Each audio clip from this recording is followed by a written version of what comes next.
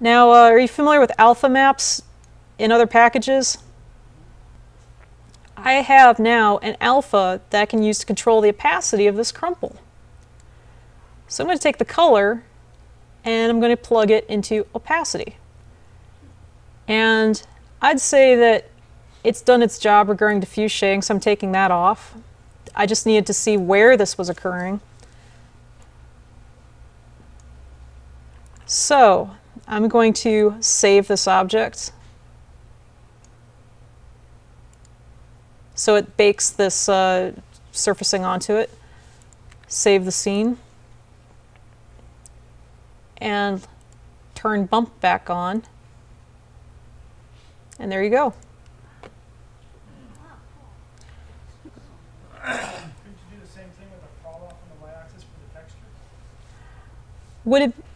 Oh, you're right. Because then I could just do. Let's do that. Dave is correct, and he's much better about surfacing than I am.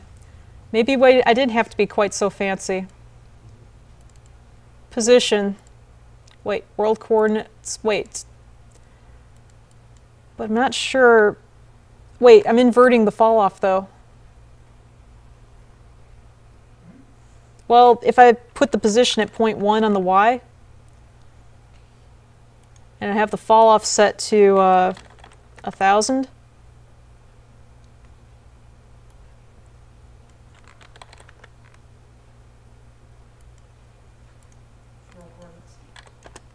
whoops.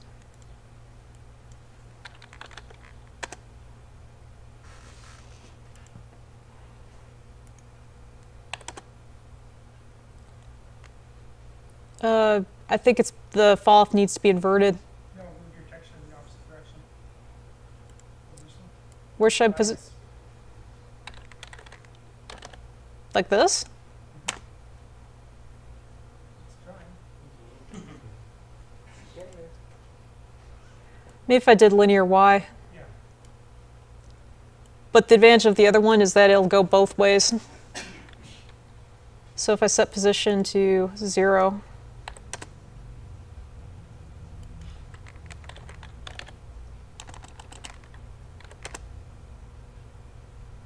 actually let's set to 99 millimeters and then tell the fall off it's really, really high. I did something wrong there.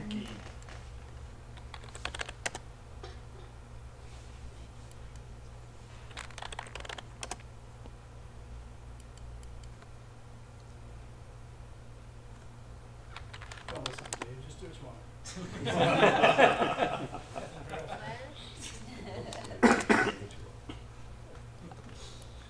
I think I broke it.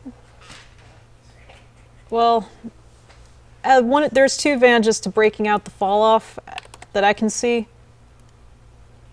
Oh, maybe I messed with the scale. Yes, I must have done that. That's what I did. I don't know how.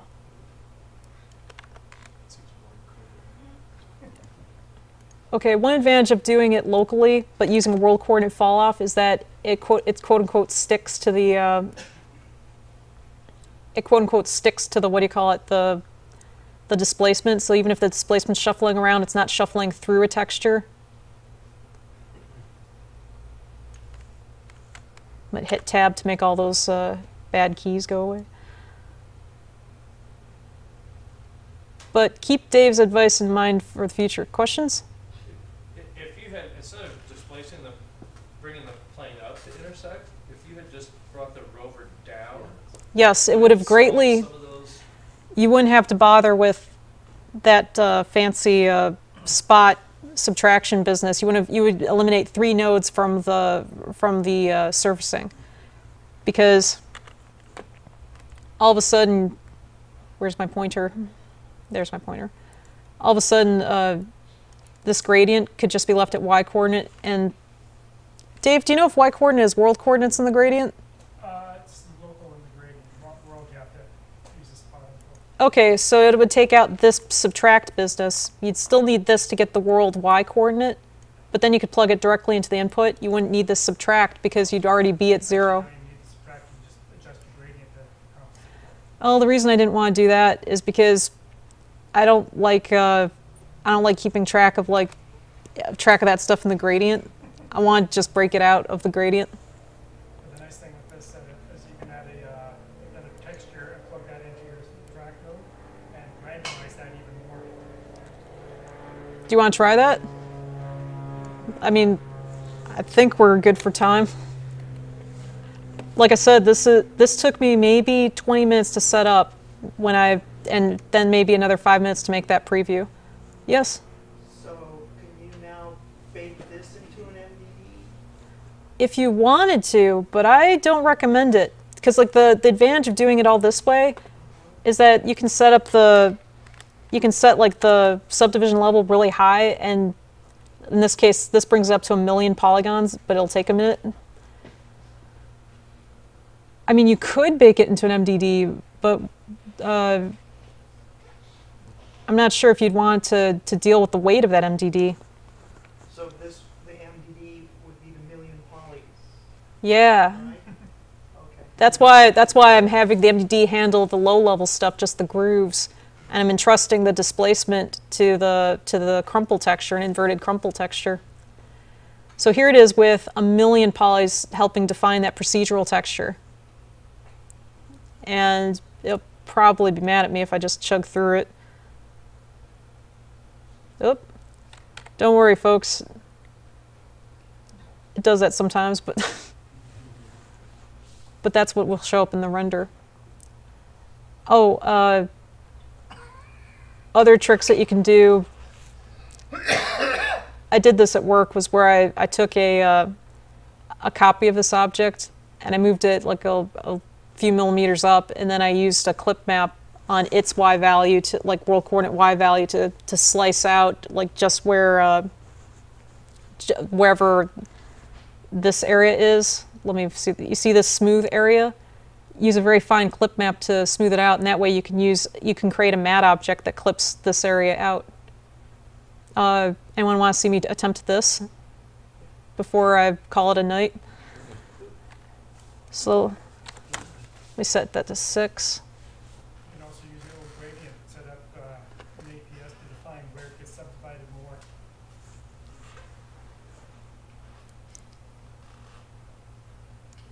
Let's see. Let me load a copy. Now this one's subdivided at 3. Move it here. Move it up, say, 110 millimeters. And let's make it a matte object, because I'm not going to do anything to it at all, actually. So I could probably leave it a sub D of 0. Matte object. Constant black. Clip map. Now here's the important part. Procedural texture. Value. I want a value of 0, which means no clipping. Add layer, procedural. Value. And this one, I want it to be 100%. World coordinates, position. Where this is located, 110 millimeters. And fall off. Try something extreme. The intention is to like get just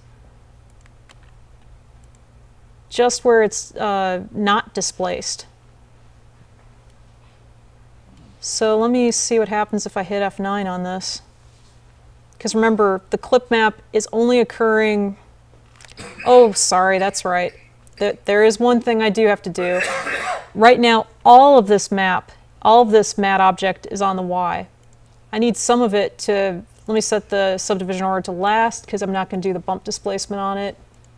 Although I probably could.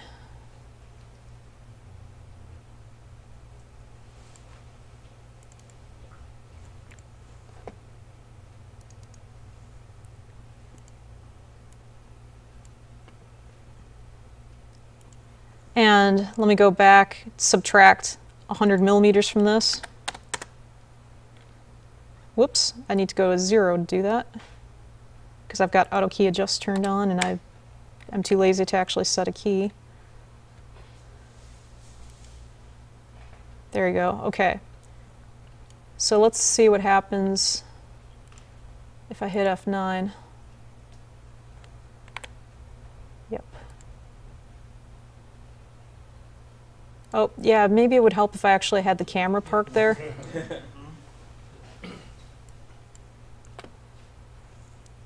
And another thing we'd do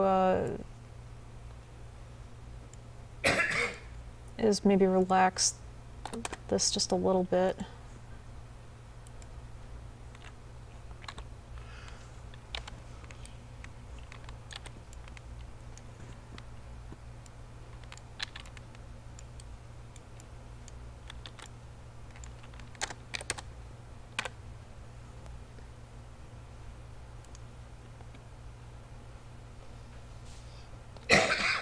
Okay, let's see. Why do you have two boundary layers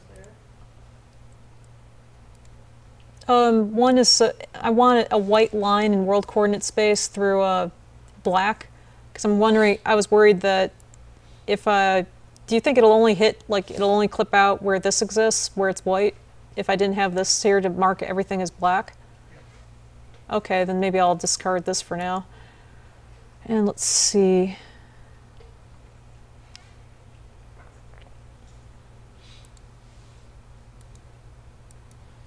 Whoops.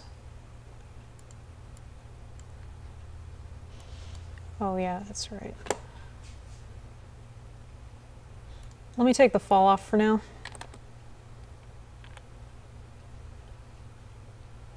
Okay. Let's make sure the black is showing up. See, intersection's not enough for me. I want it to be also where it's not displaced on the Y. Okay, let's see.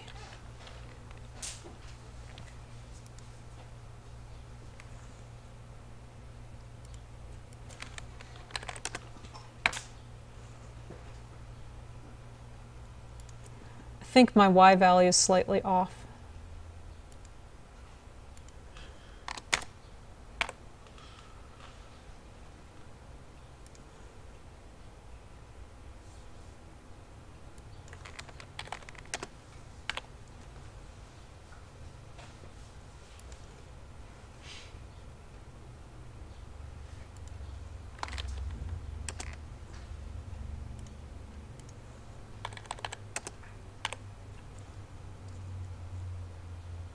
Yep, my Y value is definitely off.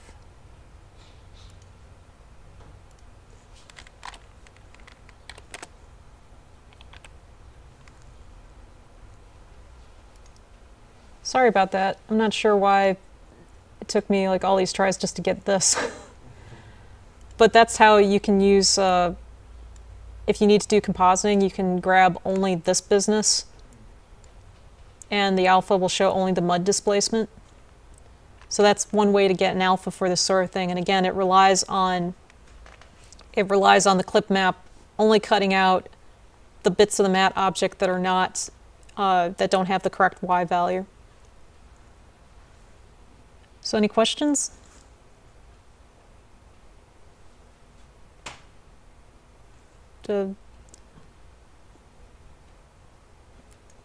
If not, then I guess we're going to move on to Dave's car paint, take a break and maybe move on to Dave's car paint node tutorial.